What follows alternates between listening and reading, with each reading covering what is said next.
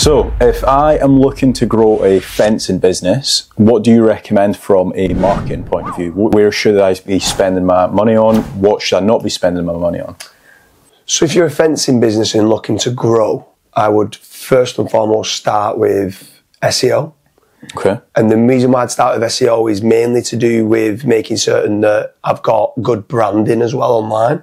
So obviously I'd want to make certain that I've got an attractive looking site. So if anyone was to find out who I am and what I do, they could click through, check my accreditations and stuff like that. It's optimised for the keywords that obviously I want it to rank for in my local area, and hopefully generating leads via search engine optimization.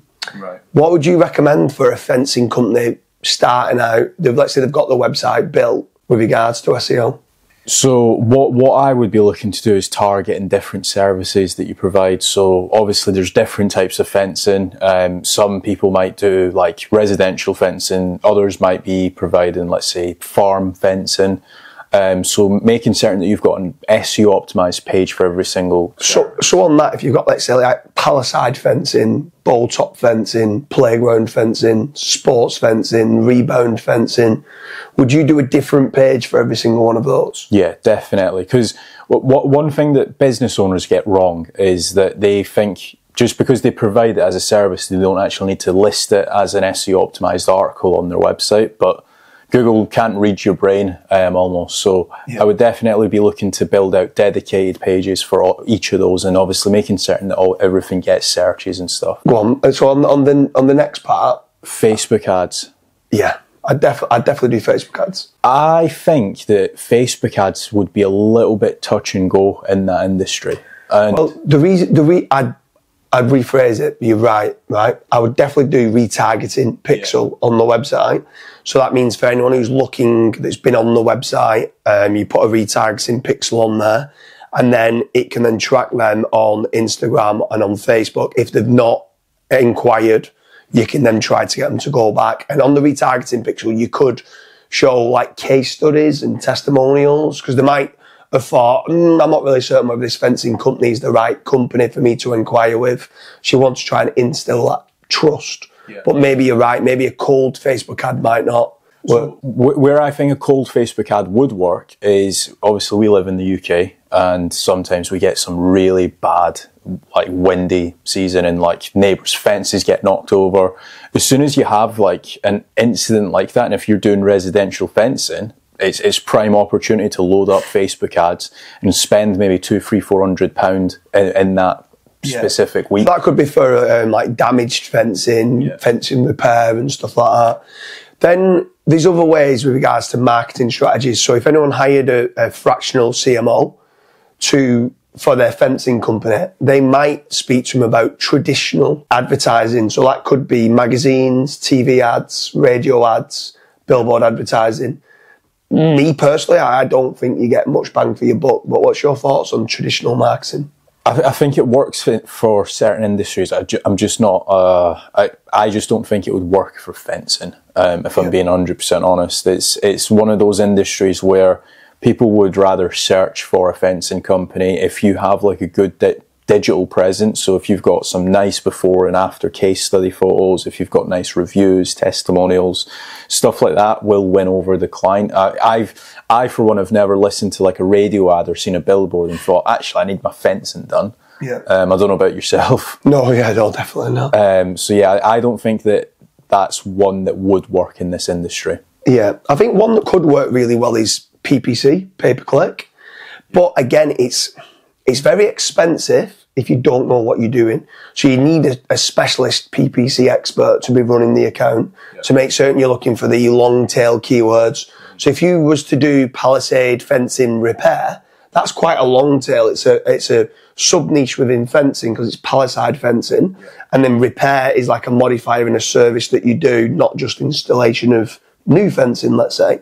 So if you did that and you converted those well, I would start running PPC on these long tail keywords, which is slightly cheaper per click, but can generate the inquiries. What's your thoughts on PPC? Because I know that you've heard of a lot of kind of bad stories where people have had bad click fraud and wasted a lot of money on PPC. Yeah, so my issue is with PPC, especially if you're a fencing company. Like, for example, you might be on the road, you're not looking at the actual PPC account, you've just not got the time in the day to do it, or you might be quoting up certain jobs.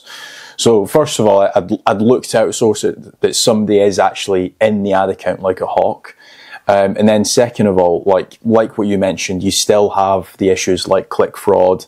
You need to make certain that your page is well designed for CRO. So when somebody is actually clicking through, you're enticing them to actually fill out the contact form. So you're getting that information, because a lot of people just look at traffic, but you want to turn that traffic into converted actual business for your company. I for one, I'm not a fan of PPC. I think it's a little bit too risky, especially if you're just starting out. There are a lot safer options, to say the least. I think that going with an actual lead generation company is a lot safer. Yeah, I mean, well, so over at Fatrank.com, we've got a lead generation service for fencing companies where we actually guarantee them a return on investment. So Kaz was talking there that's saying that PPC is quite risky, where what we try to do is completely de-risk it for any fencing business owners, and we'll generate the leads, and you only pay on a converted kind of job that you've won. But other lead generation companies can also be risky. So there's certain places like Bark or Checker Trade or Yellow Pages Advertising.